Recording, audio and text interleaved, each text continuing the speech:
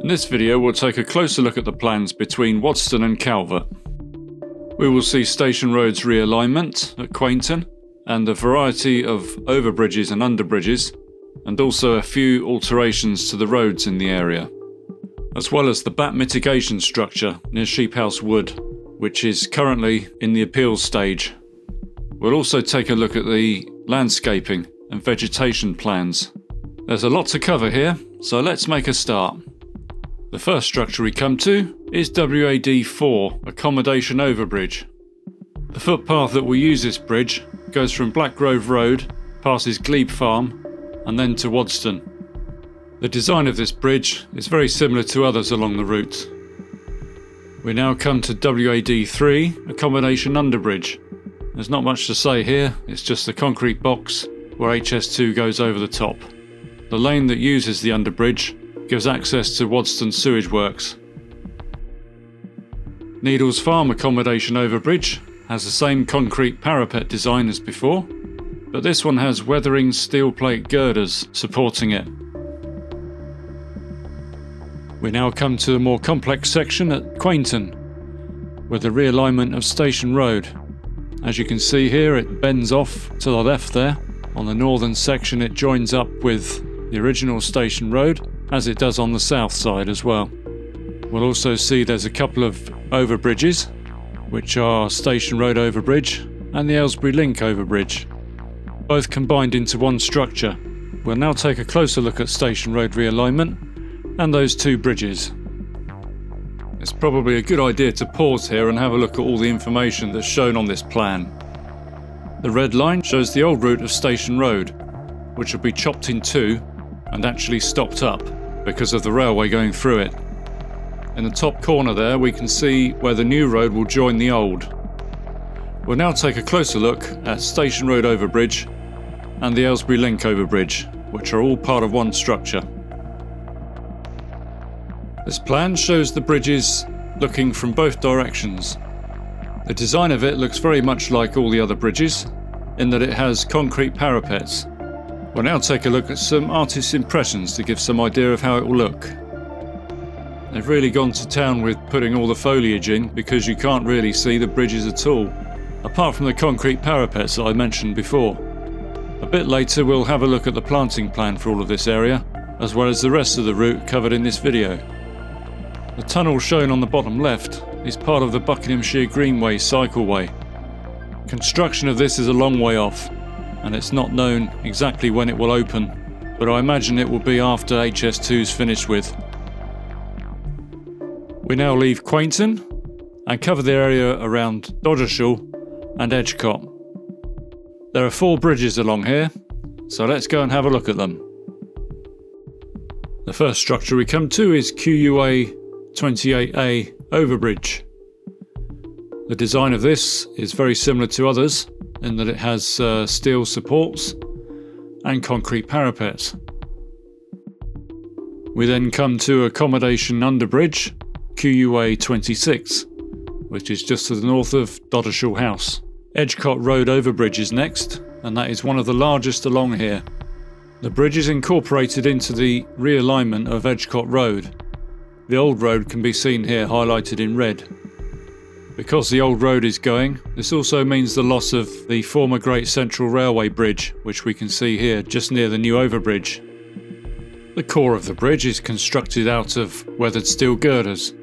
Then the reinforced concrete deck slab is placed on top, followed by the concrete parapets, and then the grass verges and carriageway. The bridge is particularly wide to accommodate the Network Rail link between Calvert and Aylesbury. As of February 2025, when I'm making this video, there is no official plan for this yet, but at least there is provision for it.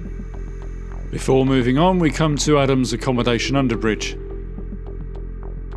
In this next section we pass through Greatmoor, where we see 3 bridges and the bat mitigation structure, which runs alongside Sheephouse Wood. We start this section with Bridleway QUA 36 Accommodation Green Overbridge. This particular bridge has to be wide enough to take 6 tracks, 2 for HS2, 2 for Network Rail and 2 for Greatmoor sidings. This overhead plan shows how the tracks are spaced out. And also you'll notice in the middle it says Bat Corridor. This green overbridge will be planted with hedges and trees to provide flight lines for the various species of bats in the local area. We now come to GUN 28, Green Accommodation Overbridge. The supporting structure of this is made of weathered steel and has the same concrete parapets as many of the other bridges we've seen. This one differs slightly to the previous one we looked at in that it only has provision for 5 tracks.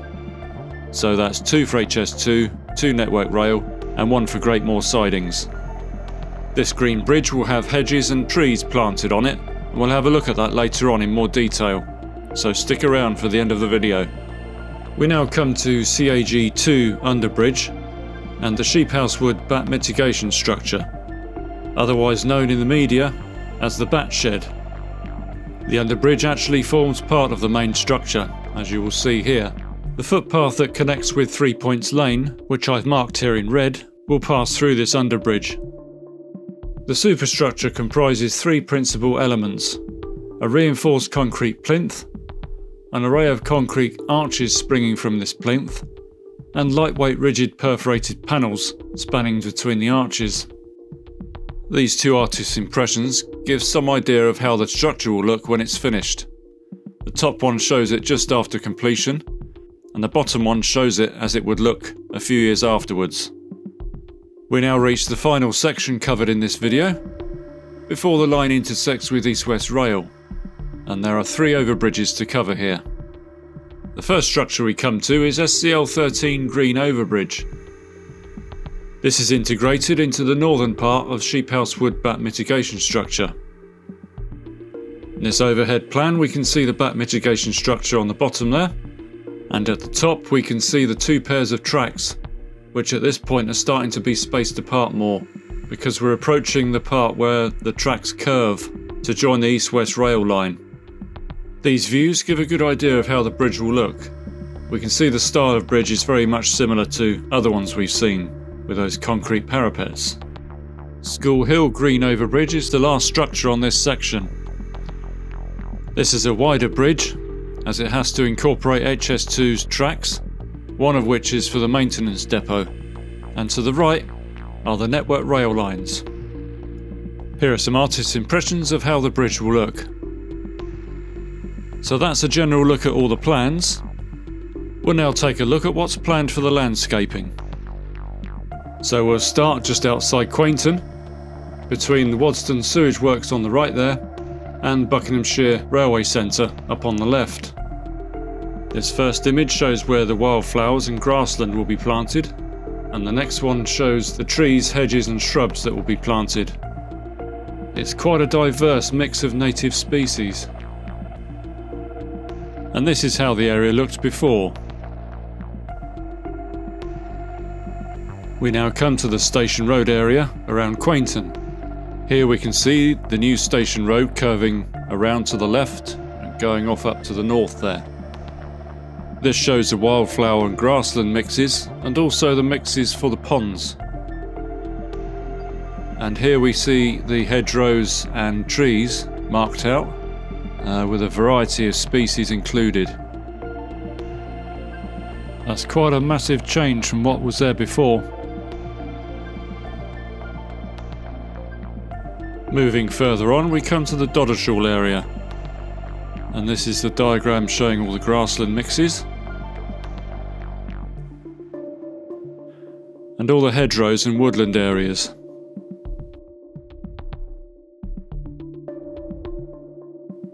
And here is how it looked before.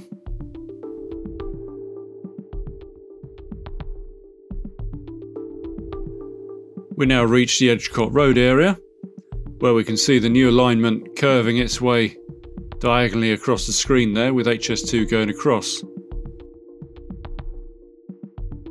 There are a lot of new areas of woodland around this bit, and that is very evident when you look at how it was before.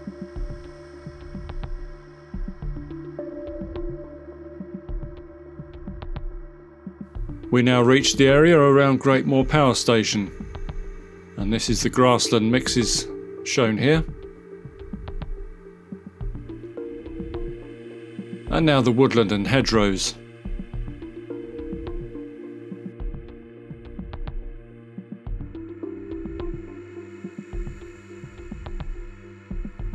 And here is how it looked before.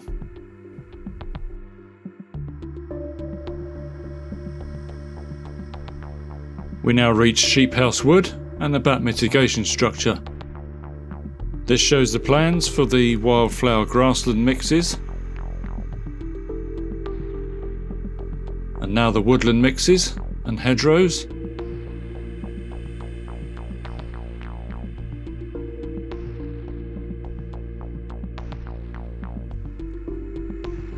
And how the area looked before.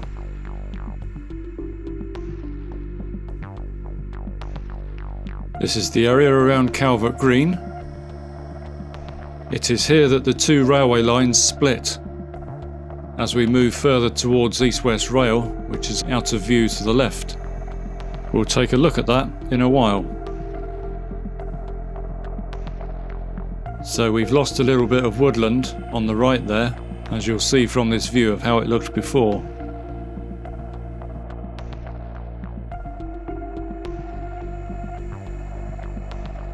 We now reach the final section, which shows EastWest Rail on the left there.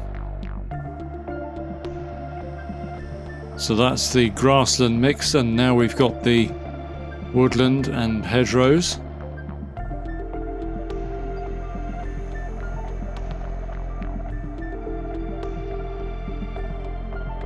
And how everything looked before.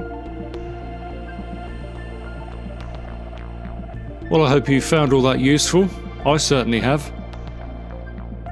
This video will make an ideal companion to the HS2 updates that I do for Waddesdon to Quainton and from Quainton to Calvert. Those can all be found in the HS2 updates playlist.